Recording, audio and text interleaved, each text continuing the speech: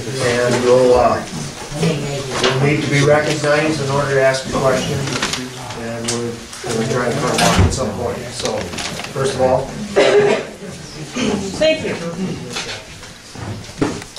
I'm Sharon Kamrowski. This is my husband Les from Kamrowski Road. You want to be right next to me, on top of me. Think I'm happy? Last Wednesday at the meeting you said, let's see. Well, first, the little cartoon indication here. I want to know why you didn't show that kind of aerial shot. You showed the aerial shots of the places that you were going to, mine the sand. Why didn't you show the aerial shots of all the beautiful water and everything? You showed cartoon figures in a little bitty box of where the frac sand plant was going to be. But now you show a huge sprawling plant. So what's the truth? You said you want to be truthful. Is it a little box? Or is it a big, huge plant? Well, what we showed you was the just what was on the application for the permit. We can provide aerials of what that's going to look like. In fact, we're prepared and we're working on putting together aerials and then showing what that plant will look like on that property. You didn't do the meeting last week. Why weren't you prepared for that? You should show the community. You want the community to be involved. You didn't show the community the actual truth of it, did you? That's not respectful. Sorry if I'm not being respectful right now, but I don't see you being very respectful to those of us. Oh, and you didn't come and introduce yourself to us. Our other neighbors you did, but why not us? Especially since we're the one that's mostly going to be affected by this. Yeah. And I apologize for that. We would like to sit down and talk to you. Why didn't you 3 months ago? Instead of just sneaking in and doing this. You're desecrating our land. You're desecrating our lives. Oh, I'm sorry. Please go ahead and answer. 3 months ago, we didn't have the application in. We weren't that far along in the process. As I said, I welcome the opportunity to meet with you as soon as possible. A little late. Okay. If 7 families are leasing their land for a mine, and you're putting a wash plant up there, why can't you also, since you want to spend all this money to, let's see, redo a bridge on Kamrowski Road?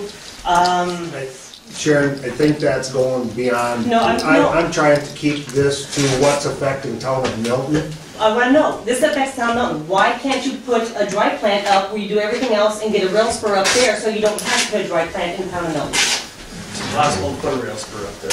Why? Isn't there one by Independence? Because of all the hills between, to get to the Burlington Northern Rail, we'd have to come down, right down 88, and it'd be crazy to try to put one right down. The Sierra Nevadas have a lot of train tracks with them. Those are hills, those are mountains. Look at how they do it with all the tunnels and everything too. Okay, let's see, there's another question here. I'll give you one more, and then Okay. we're going to turn it over to someone else. Okay, if I can come back. Thank you, Bob, thank you for your time. Gentleman in the back. Next. I'm Dick Gordon, I live in Indian Creek. And you're talking about trying to alleviate the problem with the truck going past the school and possibly putting in a bridge across the swamp. Now, you're not going to alleviate that problem coming past the school, because everything's going to come down 35, going south, you're still going to have to pass the school to get to your proposed bridge on 88. Or are they going to go off on Prairie Moon Road and come on Kamrowski? I believe, and they can answer this probably better than myself, but I believe all of the mines that you have proposed for the use of this plant comes off of 88. No, that's not correct. There is one that comes off of 37. 37. Okay. Yeah, so that's my point. Are those trucks going to continue on Prairie Moon Road and come around Kamrowski? If the bridge would be built, they'd probably come across that way rather than crossing the Right, road. but they'd still be going. So you'd have 150 is what's proposed from that line coming by there, as opposed to the 190 and 105 from the other two. They'd basically be cutting it in what, about a third, between a third and a half.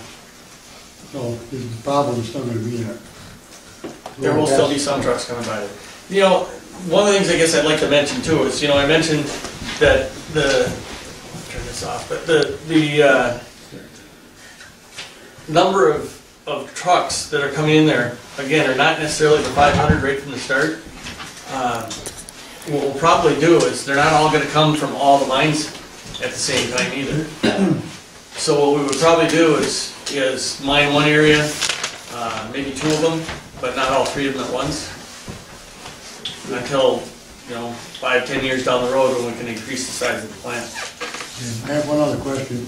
I understand there's a plant down in Toma. I don't know if that's yours or somebody else's, but what I've heard, that they didn't hire any local people to build that plant. Everybody came from Texas to build that plant.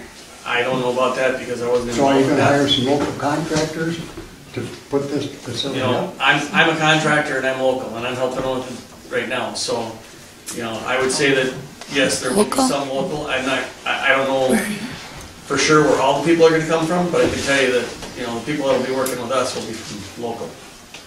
I know for a fact, you both are from Chippewa Falls. You've been involved with the EOG drying plant up there. And when that plant was built a year or 2 ago, every single person that contracted at that plant was from Texas. That's absolutely not true. I was the project director on that plant. Not only that, but nowhere in this presentation did I see that this plant was gonna be built by local people. They're talking about employing local people. There's a difference. Right. But the question was just asked. Okay, next question? Oh, Wayne, at the Wednesday meeting, Ryan introduced himself in his initial presentation as a real estate developer, and he also talked about his father, Ike, as a real estate developer. I remember that distinctly, and I wrote it down, and I talked to him afterwards. And a real estate developer invests and buys and sets things up and sells it. That's what a developer does. How can we believe that you tell us things, and how can we actually believe that this, if it all gets set up, if it all gets running, that boom, you sell it to somebody else, we never hear of you again because you're brand new, you can be in and out. That's what developers do. How can you assure us that wouldn't happen? All your promises, that would be moot, nothing. I understand and appreciate what you're saying. I can't predict the future. But developers, dealing with, you mean, that's what you folks are, real estate developers. Well, they may have a past in that, but they want to be in the frac sand business. And, you know, I guess I can't speak for, you know, if the opportunity came up. But I think that they want to be here. I know that they want to be here. And they want to be, as I said a number of times, respectful of the community. I don't think their intent is to build this to sell it. I mean, The that's what intent I is to build thought. it, but, you know, quite frankly, if somebody offers enough money, I don't think anybody's gonna say that they won't turn that down. Okay, and then But- one more quick question is, you just said in 10 years expand, and everybody here kind of gasped. I guess that never was brought up yet, till just now. That's Kind of correct. scary. You know, and people are saying, why weren't we here 3 months ago? 3 months ago, there wasn't even an offer on the property. So at that point in time, it would have been way premature. Thank you. How's the plant dried? What do you use to dry it? Is it propane? Liquid propane, correct. Have you worked with the local fire departments? Because my house is in between, the road and the plant. We have not met with the fire department yet, no. Okay, because we have a local volunteer fire department. It's not that big, and what happens if that's a lot of propane going into that building, am I not right? It's a good question. And a way to get on that road. If there's fire trucks that need to come, and I've seen the firemen that we have fly to the fire station and make their way down there, but I don't think that any equipment that we have in the area would be able to put out that type of fire. And then the second question that I have is talking about the community and everything else. I think it's important that you say that you're going to have informational meetings and stuff, but just make sure that they're factual and truthful. And then the third question that I have is, how is Brian Iverson going to play a part in your business? Because I have a lot of concerns with Brian Iverson and his history. And you guys probably know that he's filed bankruptcy numerous times and has left a lot of liabilities. And just built in for the town of Milton to accept you to come in, and I think we need to know what part of Brian Iverson is going to play in Glacier Sands. Is he going to be up front? Is he going to be a silent partner? He's obviously got some ownership in it. Can you explain Brian Iverson to us and his relationship with Glacier Sands and the future with Brian Iverson? I can tell you, Brian is a minority owner in Glacier Sands, and he does a multitude of things in the future of selling the sand and things like that. And as you can see, I'm here tonight to answer the questions, and so he's doing other things. His biggest role is locating sand and then finding the sales. What percentage of the business is he a partner of?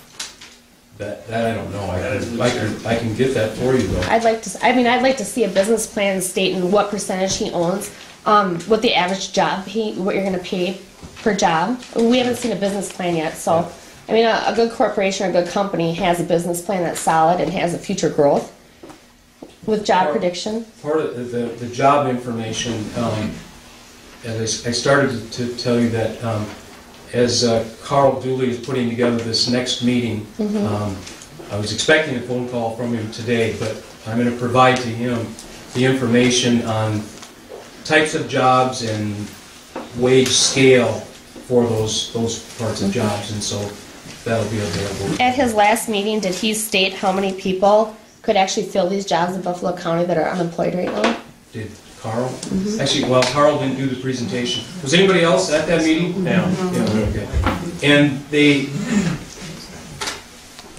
really set up from the last meeting, what I took away from it was the past and leading up to the present economic status, if you will, of Buffalo County. And then we'll move into numbers of jobs that would be added, I would guess, from the proposed mining frac sand operations. One interesting